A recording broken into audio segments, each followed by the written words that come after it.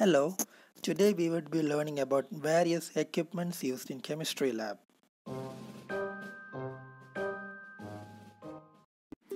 Yep, the first thing that we are gonna learn is beakers, and beakers are very commonly used in a chemistry lab, and they're actually a glass cup, a cylindrical cup with a notch like that for pouring out liquids. The edges of the beakers are parallel to each other, and the opening and the base are having the same diameter, and beakers are of various types like a glass beaker or a plastic one, and they're used for storage and also for preparing certain chemicals, and they can also be heated, the glass ones, not the plastic ones, and they're of different sizes. There's 100 mils and a 250 mils in my hand, and you can see those values written on the beakers. Those are the volume of fluid that you can take. Actually those values are not accurate. For accurate measurements we use a graduated cylinder, which you will see soon. Yep. Now we come to test tubes.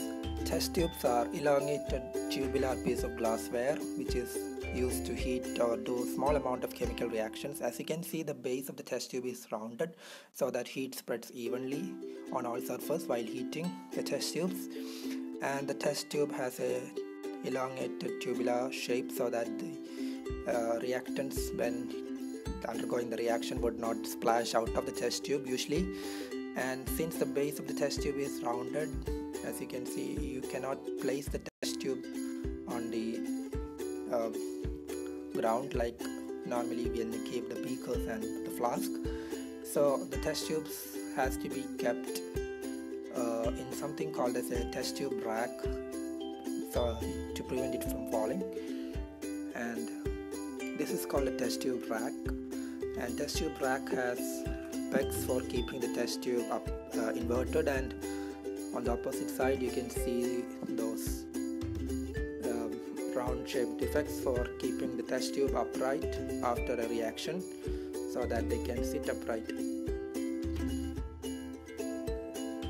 Now while heating the test tube we use this instrument called a test tube holder so that we don't burn our hands.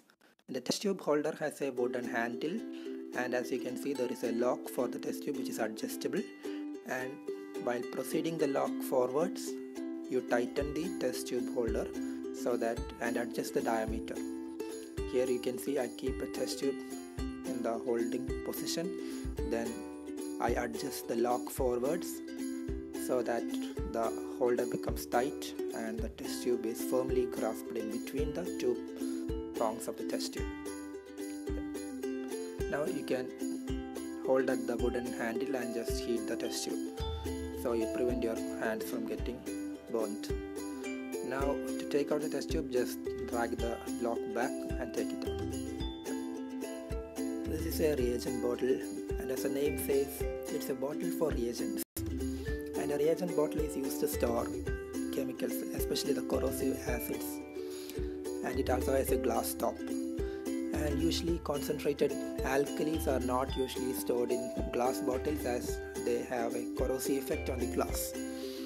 Now reagent bottles are available in various sizes.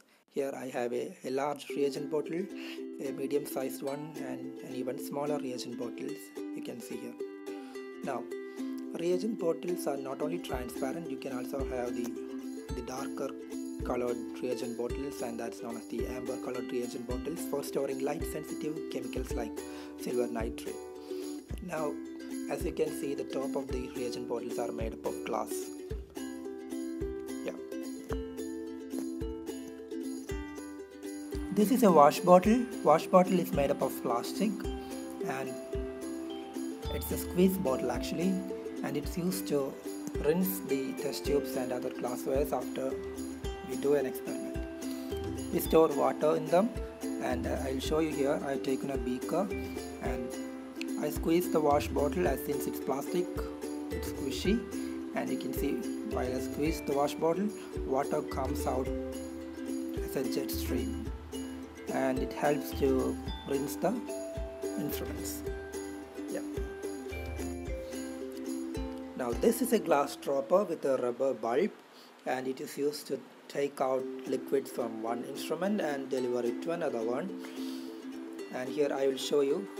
Here I got a beaker with some solution in that, and I take out the fluid using the dropper, and I can deliver it to another bottle either drop by drop like that or as fast as that.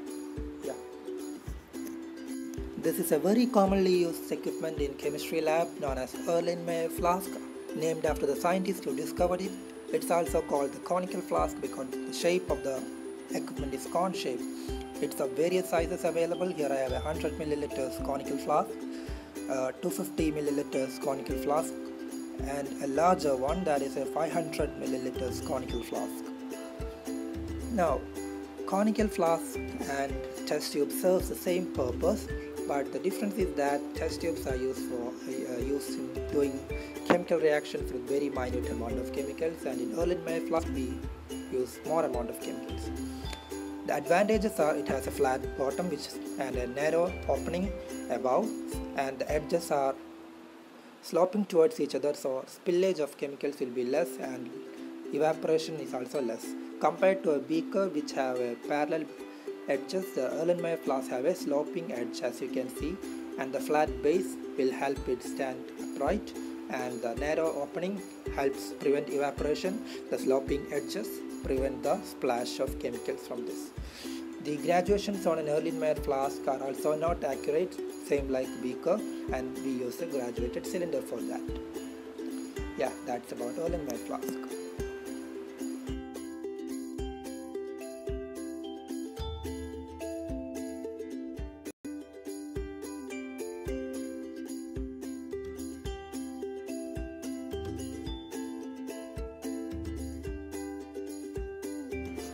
This is a Florence flask, also called as boiling flask.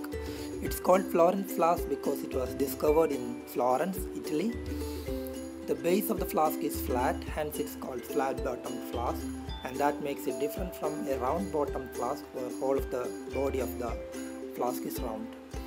Now, about Florence flask uses, the main use of Florence flask is chemical reactions which require heating, hence it's called boiling flask because this flask is used for heating purposes, and that makes it different from the Erlenmeyer flask.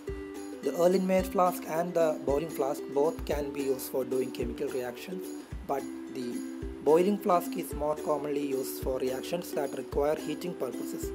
But this dictum is not followed usually, hence the boiling flask is rarely used in the lab because people use the conical flask for heating also. The structural difference between these two are the boiling flask, as you can see, it is having the edges which are C-shaped, and the conical flask you can see the edges are sloping towards each other. Watch glass are circular shaped glassware which is very thin and it has a concave base.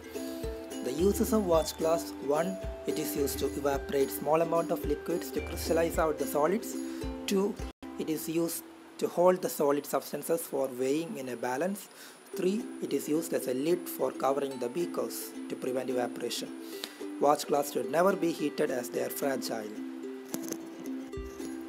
Graduated cylinder, also known as a measuring cylinder, is a cylindrical piece of equipment which is either made up of glass or plastic, which has very accurate measurements on them, and this is used for taking out solutions accurately. As I said, the beakers and the flasks have approximate values, but on a measuring cylinder we have an accurate value and it has a hexagonal base. This is a clamp fixed on a stand which will help us support equipments. Here I have a test tube kept on the clamp so that I don't need the help of a holder to catch it. On turning this knob, the clamp will open and close so that we can keep the equipment in that position. The second knob, which on turning will help us move the whole of the clamp set up or down so that we can regulate the height of the clamp.